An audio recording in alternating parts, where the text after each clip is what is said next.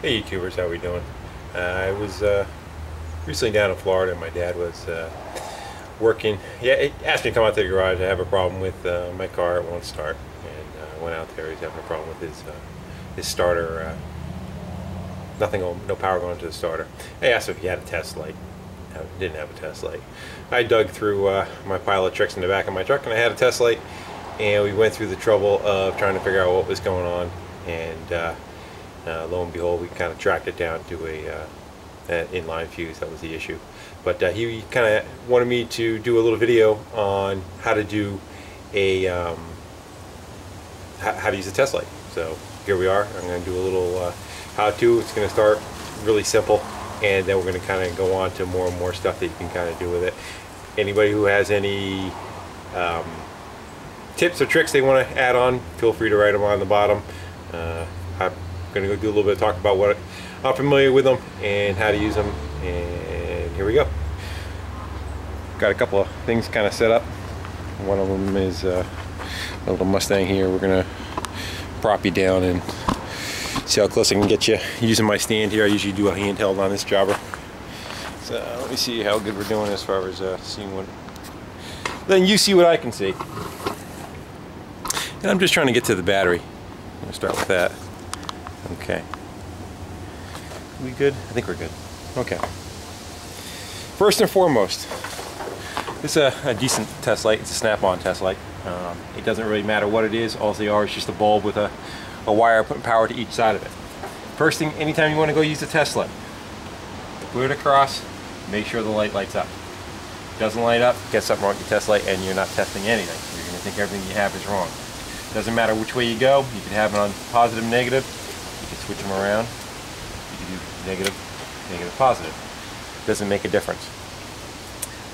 Obviously, most of the time, you're going to stick one end on negative and you're going to go poke around and see if you have power at different locations and different things. You could stab into wires. Anytime you light it up, you know you have power there. That's probably how most people use a test light for what they're using. You could actually use it for other things too. You could take it and say a common problem is like on a pickup truck. You hit the brake lights while your tail lights are on and all the lights just kind of dim at the same time, and you're not quite sure what's causing that. A lot of times what happens is you lose ground to something. So you're getting power to it, but you're not getting ground. And why it does that dimming effect like that is because it is using the other element as the path of ground.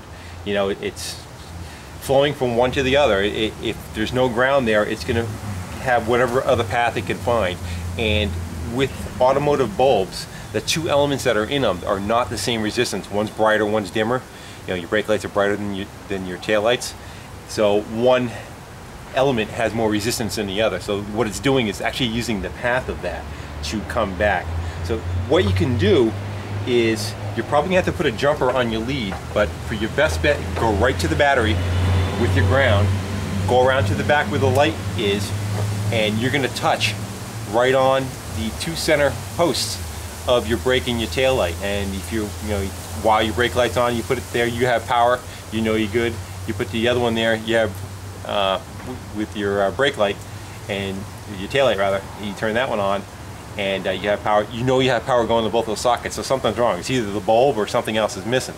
So having said that, you can now go and switch the other way around, go from your negative onto your positive and touch the body of the light.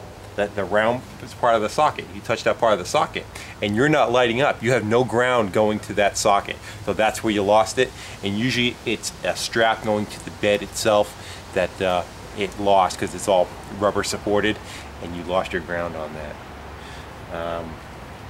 Another way to use a test light, you can use it as a current meter.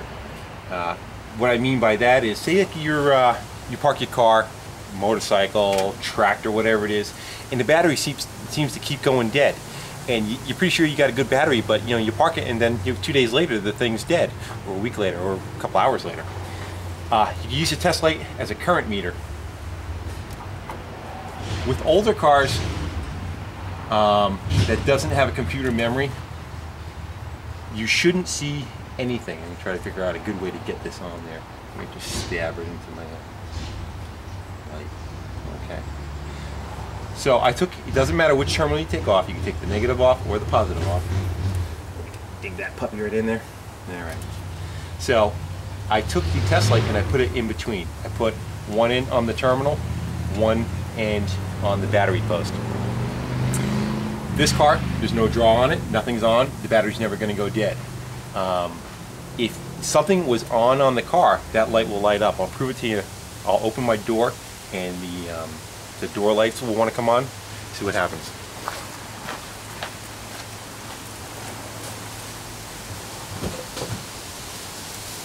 Now if you notice, the light came on. The battery's not even hooked up. But what's happening is there's a path that wants to be completed. It wants to go through those elements, go from that terminal to that battery. That's telling you that there's a current draw somewhere. With that current draw, it's going to run your battery down. Now, if you do that, as I said, other than modern cars or a modern radio in an older car, you might get a very slight dim light on it, but it shouldn't be much at all. That's just kind of the memory for the clock and for the radio and computer. But it'll be very, very dim, barely even be able to see it. The brighter that light is, the more of a load that's on there. So you can kind of tell how much draw that you have on that. At this point, you can take that and start pulling one fuse at a time out of your fuse box until that light goes off. Once you find that one fuse that's causing the draw, you can look up what that fuse is, and now you know what circuits are causing your problem. Older cars are common for like the charging system, alternator regulator, not shutting down, ignition switch not turning off, rear defrost staying on, things like that can stay on and draw your battery down. So, you know, and of course tractors and bikes and everything, just circuits that are just not shutting off. A lot of times relays, if they have relays in the system, the relay will stick into the on position and not shut off. So that's kind of the test on that guy. We're gonna go move over to go look at something else and see what we get. We're gonna talk about fuses. Like I said, some of this stuff is simple, you know, it's common things, but I figure I'll hit them all. May help some people may not. Fuses, you know, they have a glass window in them, and most of the time people pop the fuse out, or they look across it and they want to see if they have a blown fuse. But with that, same thing, put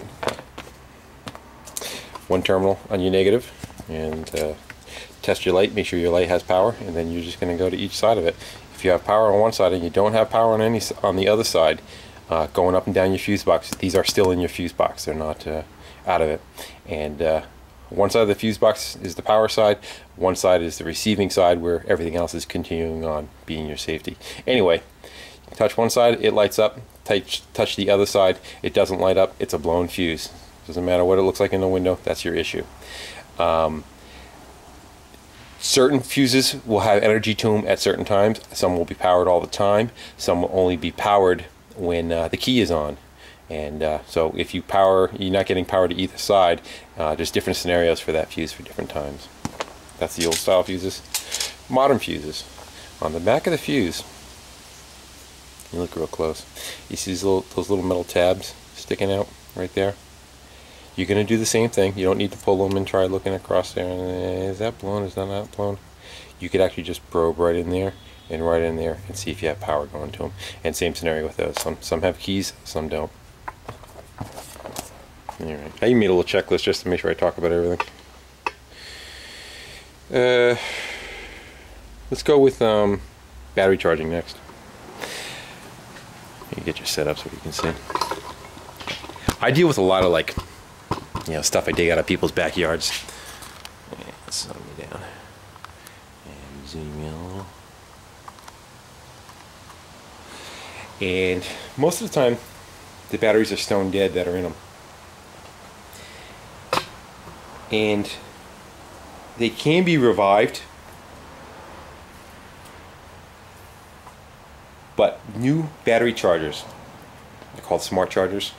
They're not really very smart, kind of stupid actually. But the problem is, if a battery is stone dead where there's nothing at all, I'll show you. I'll put a test light on this one.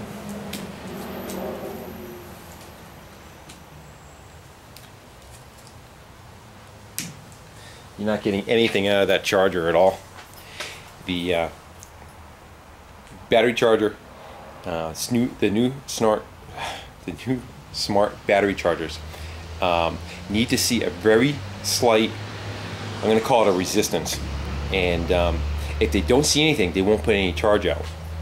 So now I'll turn this charger on. So if you put a test light across it and you let it set with that light on there, it's kind of tricking the battery charger into recognizing that there's something on the other end that is trying to charge.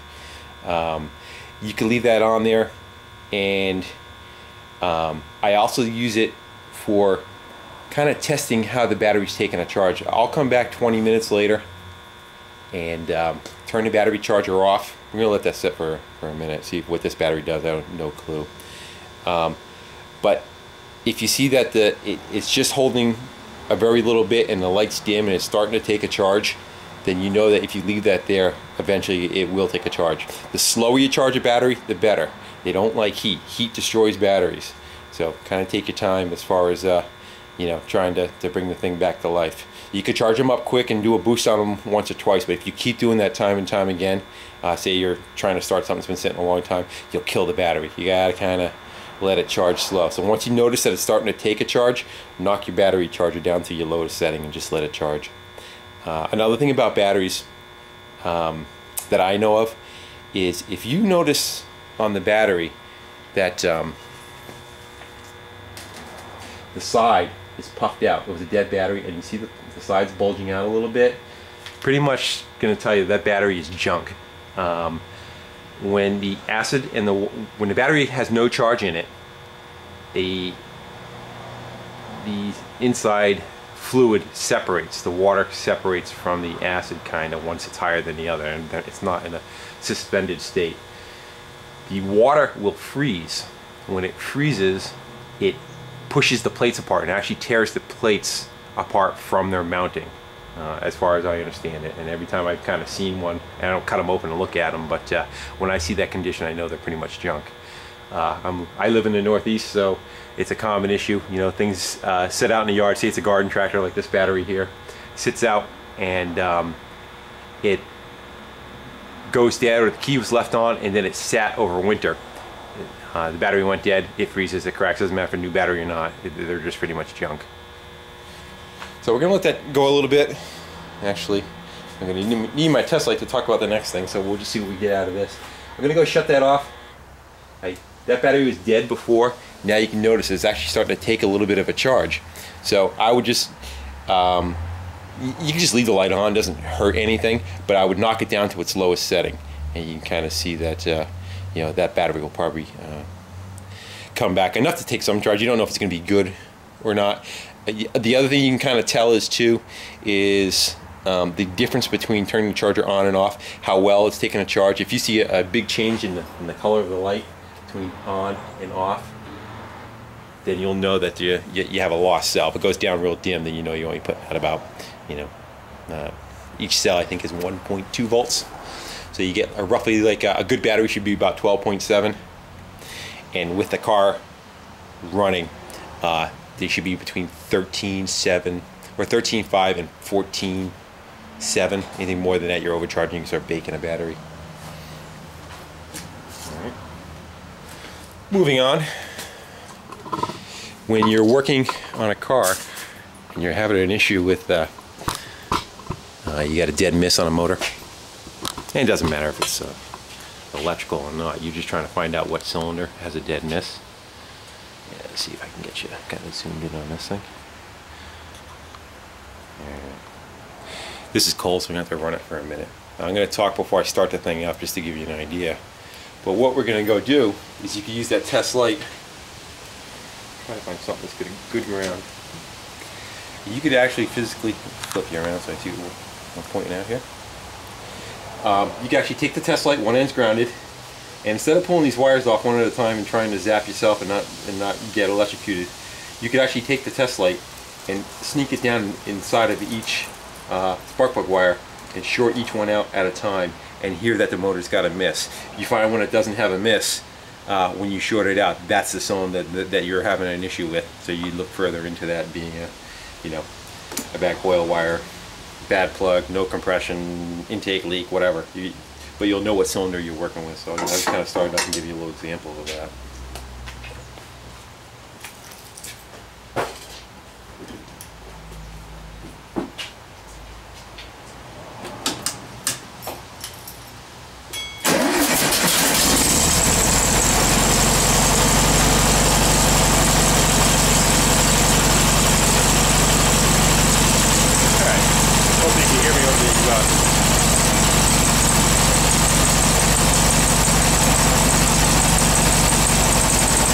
That cylinder crap out.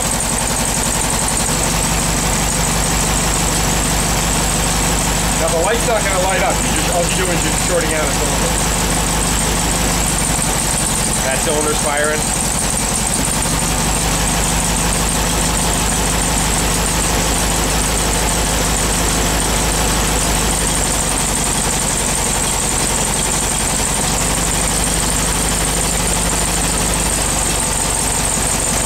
Pretty much this one's running on all 4 cylinders.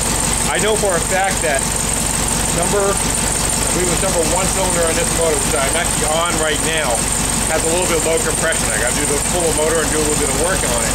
But you can hear the difference in between the other 3 that when I did it, you heard a more of a drastic cutout on the motor than that cylinder. So that can also kind of help troubleshoot a rough running motor besides one that's just missing altogether. Here I pull it out and pull it out again.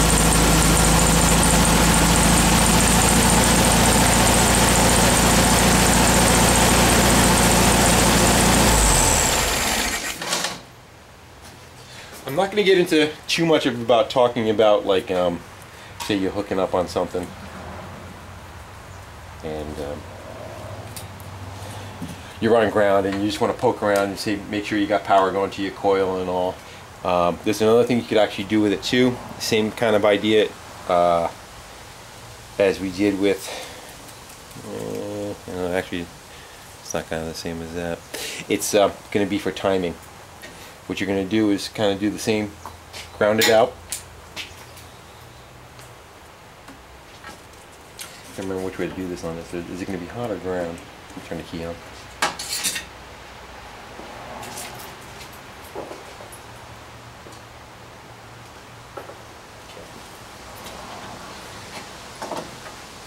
And you're going to go find the wire that's your points. This is good for point ignitions. And you can kind of see that you're having a signal coming from there. You rotate it. That signal's going to turn on and off. Make sure the camera's picking that up. Yeah, it is. So, having said that, you could static time your car and see where your timing marks are.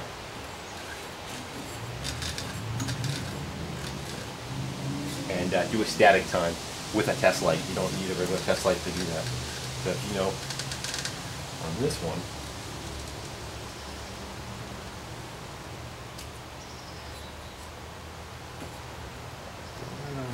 the cusp.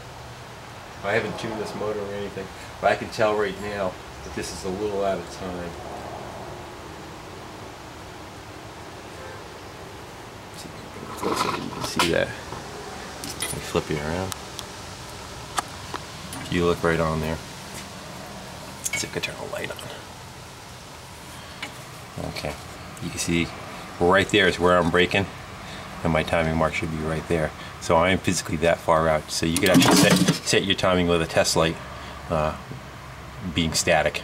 Again, when it's running, it's a different scenario. You have a vacuum advance that's coming into play, but that's how you can do.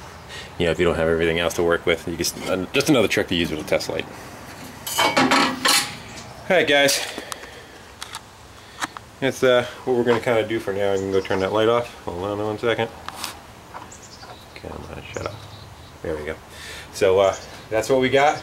If it helps on me out, so be it. I hope so. And I know a lot of it's kind of, you know, plain simple stuff, but I figure I'd go do one. All right, Papa Joe, there's your little crash course. I know you bought the test light already, so now you can go play with it and see what you get out of it. All right, thanks for watching.